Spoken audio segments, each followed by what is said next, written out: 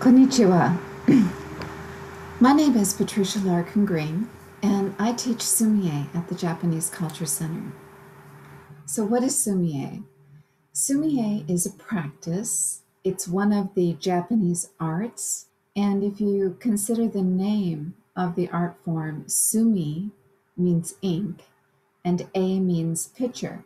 So basically, it's making pictures or paintings with ink. So I'll tell you a little bit about the history of Sumi-e and how I practice it and how we teach it at the Japanese Culture Center. The practice hails back to early China, and so it's an art form that's over 2,000 years old. It came to Japan through Buddhist monks traveling to Japan, and they taught. They taught in monasteries, and they taught the literati, and the art form actually was embraced as a practice in Buddhism. And this is the type of ink painting that I teach. So it's more of a Zen art. The idea of Sumi-e painting is more about the process and the practice. As an oil painter, it informs my art making. I think that Sumi-e is available to anybody. So you don't need to be an artist. Really, it's just another way of taking a journey through life. So you discover things about yourself.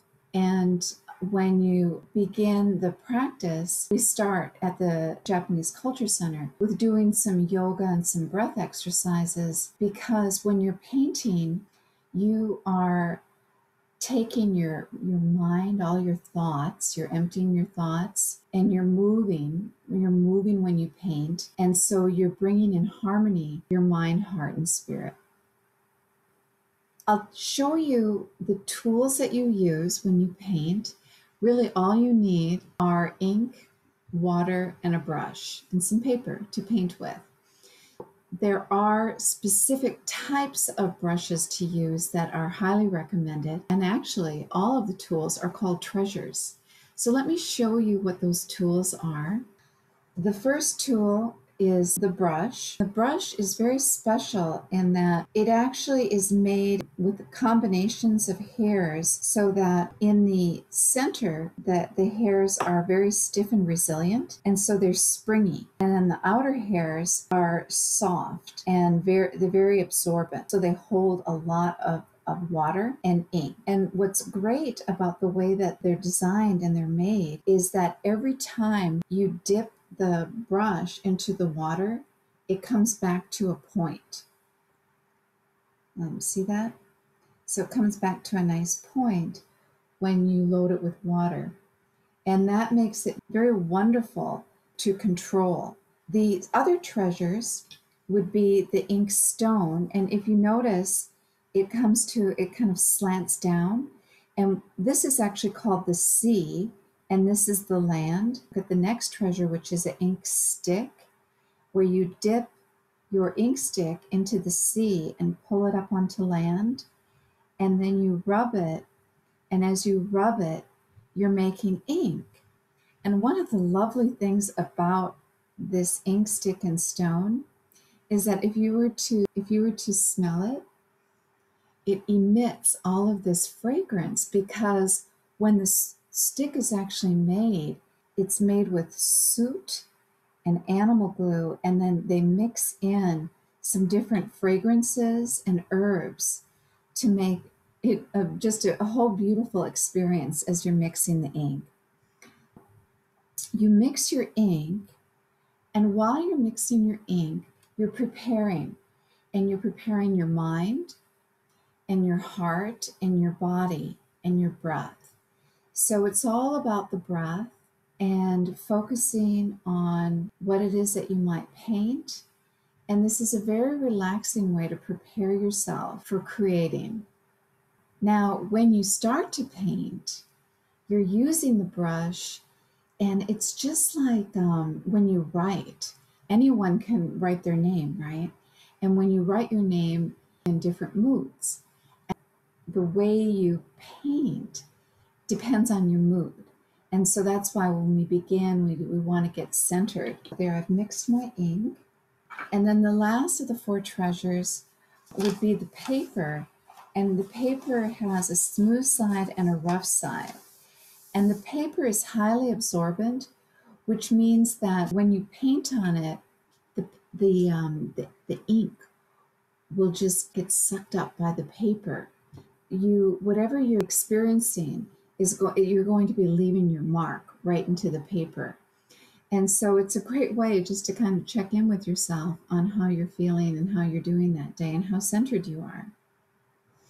Now I'm going to show you how you prepare your brush. So you'll load it by getting it wet, and then you want to dip it in the ink. Now I've mixed some ink here in the ink stick with the ink stick and stone, but often what people will do today is they'll just go ahead and use liquid ink. So whichever is available to you, you can do either way. And then you mix your ink and your brush by getting your brush wet, picking up a little ink, and then making a gray. So now I've got gray halfway down on my brush. And then I'm going to just put a little tip of the dark black ink on the tip of my brush. And so now I've got a nice blend. So let's take a look at what I've done with my brush. If I were to do a stroke, I get this nice gradation. So this is also called like one stroke painting. So what I can do now is I can show the one breath, one stroke.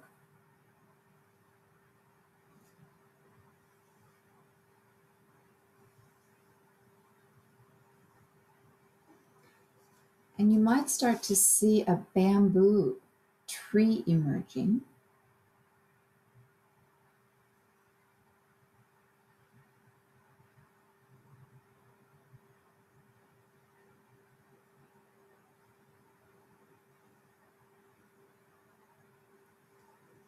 And this is one of the first strokes that you learn to paint.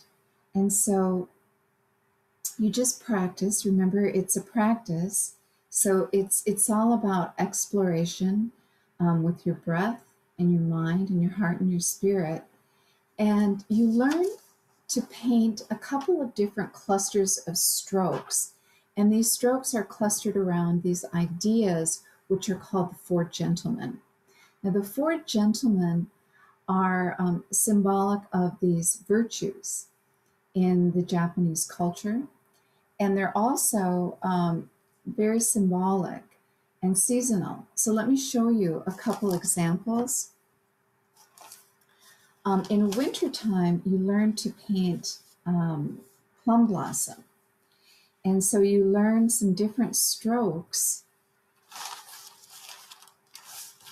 that will show you how to paint like the bark of a tree and the buds of flowers.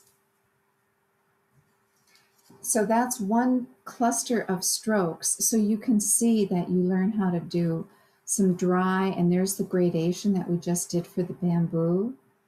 And so you start to build on these different strokes.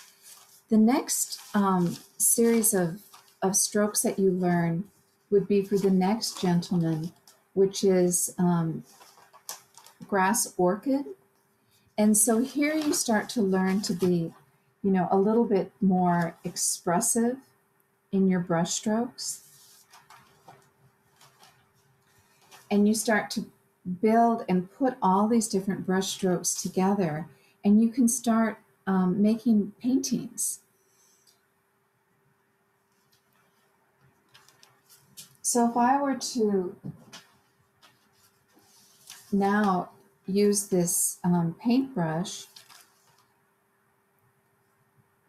and I'm going to just add a little bit more ink, and I'll show you how to do the grass orchid. I dip the brush back into the water, and I pick up a little bit more ink and blend it. And now I can show you how to do those strokes where you just inhale with one breath and one stroke. And one breath and one stroke. And so you end up sort of dancing as you paint.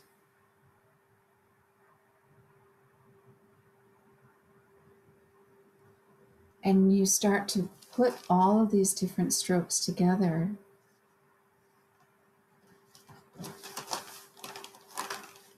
And you can start to create little scenes if you'd like.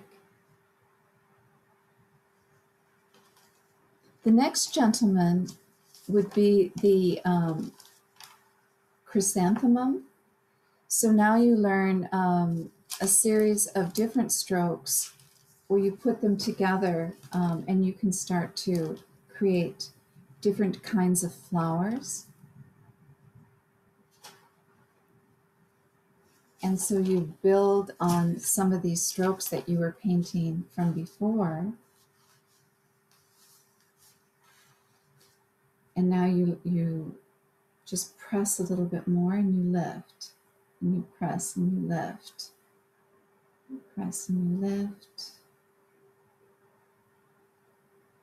And so it's a very gentle, thoughtful way to paint.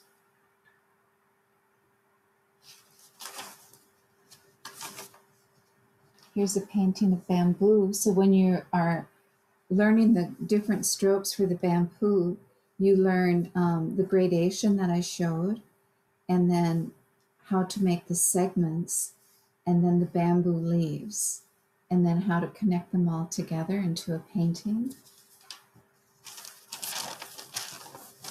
And the next example that I'll show you is how it hails back to calligraphy. So a lot of these strokes that you learn are based on some of the strokes that you might learn in calligraphy. And don't worry if you haven't studied calligraphy, because you'll learn some of these strokes in the Sumi-e class, and you'll learn them as like building blocks for the rest of your painting. So here are some of the other strokes as we look at them as building blocks. So here's the bamboo stroke. So you just keep practicing, and then you learn how to turn and twist your brush so you can make all these shapes. And step by step, you learn how to paint the different techniques so you can build them all together and paint things like trees.